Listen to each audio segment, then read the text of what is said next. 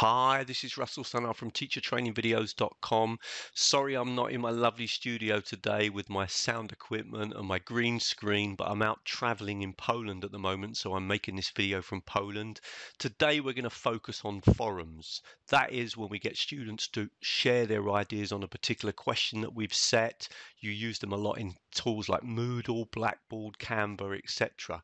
Now, the secret to forums is to make sure that you do something with the students' answers. And what most teachers do is reply to every single forum individually. And that really is a mistake because it can take a lot of time.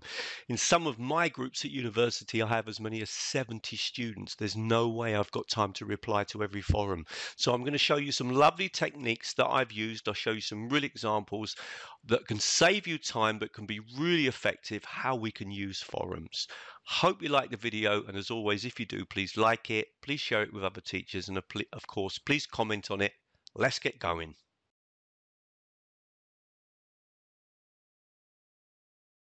So here we've got an example of a forum where students have basically introduced themselves to the group, and you can see there are loads and loads of obviously answers on the screen, people introducing themselves, and it's really difficult for me then to go back and reply to each individual student. But what I can do is read the forum and then maybe summarize 10 important points, and one of the ways to do that is to use a technology called Vocaroo, which is really simple to use, and you can leave the summary at the end of the forum or add a link after the forum with the summary. Let me show you the technology. It's so easy to use.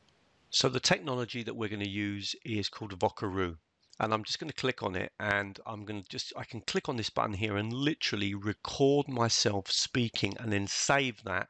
I can then either share the link or embed the recording or even download it as an MP3 file and just upload it. It's so easy to use. So let's imagine that my students have been discussing a certain point. Perhaps let's say they've been talking about the flipped classroom, and I just want to make the best 10 points. Hi guys, thank you for the forum, and I just want to summarize some of the points you've been making. I think the first point that a lot of you are making is that the flipped classroom requires knowledge of making video content, and I totally agree with that because essentially a lot of the content for the flipped classroom tends to be around video.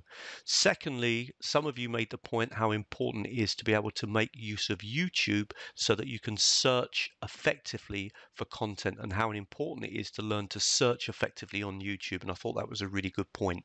Blah, blah, blah, blah, blah. I do the recording, summary of all their points. I can play it back. Hi guys, thank you for the forum, and I just want to summarize some of the points you've been making. So easy to make a recording. Now I can click on save and share, and I've got various options. I could share this link, so I could share that link directly into Vocaroo, for example, directly into Moodle, or directly into a blog, or even email it to them. But the most obvious thing would be to do was save that link and then add the link at the end of the forum, or in a link underneath the forum so that the students can listen to the summary. Another thing that you can do is simply download this file. So I can click here and it actually downloads an MP3 file, and then you can share that with your students. Okay, again, you could upload it into perhaps Moodle or Edmodo. Very, very simple. Okay, so if I was to click here now and click on open, I can actually play that file back. So it really makes it flexible to use. One of the techniques that I often use is simply to copy the link, and then all I do is underneath where I've created the link to the forum, I create an additional link and I write, this is the summary, so that students can read the forum and then click on the link underneath and actually listen to my summary. And that is a technique that I use very often. It means the students have got a summary of the key points, which is great because you're kind of basically summarizing and bringing together, condensing the most important points. Secondly, it demonstrates that you've made use of the forum, so you're sending a message to the students to say, I'm going to use the forum, I'm going to be working with it. That's really, really important. And thirdly, of course, it's really easy for them to access because it's immediately underneath the forum itself.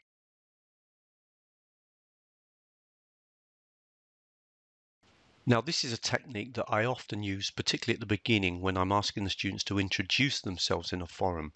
I then create a Google Doc and I ask the students to write their names on the left-hand side in the Google Doc and then to choose 3 things that they've got in common with 3 different people. And that to do that, of course, they need to read through the forum and choose 3 things that they've got in common with 3 people. Again, this saves me having to do the work. It also means it forces the students to read the forum, and it also forces the students to find out what they've got in common with other students. So the emphasis again here is on getting the students to work with the forum and not necessarily the teacher to be working with the forum all the time.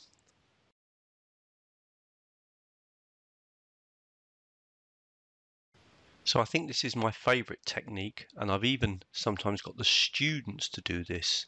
So I sometimes set as an activity for the students to read through a forum and then summarize it themselves by making a video. So what I've done is I've read a forum where I'm discussing with a group of teachers the problems or the challenges with teaching online. And now what I'm going to do is I'm going to record myself. These are the key points that they were making.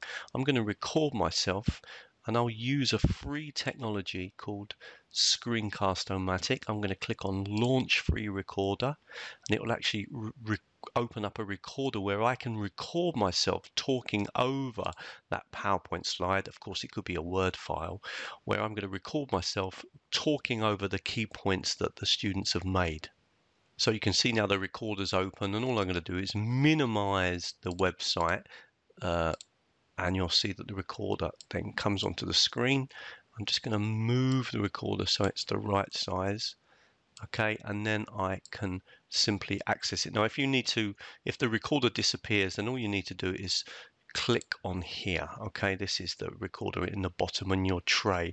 The recorder's here. Once you've got the recorder open, okay, so just come back to the recorder now, and I can even put myself on the webcam. I'm not going to do that. I'm just going to do it simply like this. I'm going to record myself summarizing the key points that the students made. So I'm going to click on this button here. I can see the microphone's working okay. Okay, just want to go through the key points from today's forum. First of all, a lot of you were making the point that we lose key information when our students, when we teach online, because we can't see our students, we can't see how they're reacting, we can't see how they're working in groups, we can't see their faces. And so it's very true that we do lose a lot of information. So it was a really good point. You're right to say as well, point 2, that we need to provide a lot more guidance, and it was a lot of you said that in the forum. That was really good to hear, because when we're teaching online, students don't have so much support. They're maybe unclear about what they need to do or how to do the next activity, etc. So we do provide a lot more. We need to provide a lot more guidance when we're teaching students online, etc., etc. I just make the recording. Once I finish, just click on the stop button, or it's the pause button, then click on done. Now that recording is actually ready instantly, and I can play that recording back now and listen to it. So I'm just going to play this and just listen to it a bit. Okay, just want to go through the key points from today's forum.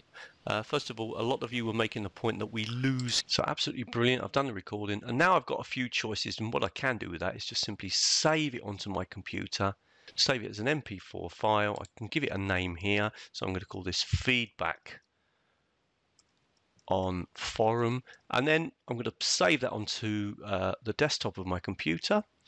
And then I could upload that into Edmodo or upload it into Moodle. I could even send it perhaps as an email to the students, or I could put it in, if you're using a blog or something like that, somewhere, of course, where the students will be able to listen to the recording. Now, you do have other options. You could upload the video into YouTube and then share the link, or upload it onto your Google Drive and then share the link. You first of all need to link your Google Drive or your YouTube account to this technology. This technology is completely free. It's called Screencast-o-matic. And that means the students get a recording of a summary. Now, as I've said, I have even sometimes flipped this activity and got the students to use the technology to record their own summaries. And that can also be a really nice technique to think about. If we just jump onto the screen, here is the recording. I'm going to click it on it. This is the actual video. Okay, just want to go through the key points from today's. What a great way of summarizing what's been discussed in a forum.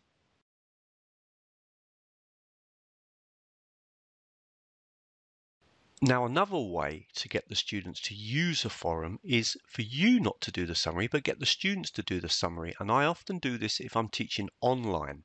Now, the secret to this is to get the students to open up the forum. So they've obviously already written their answers into the forum.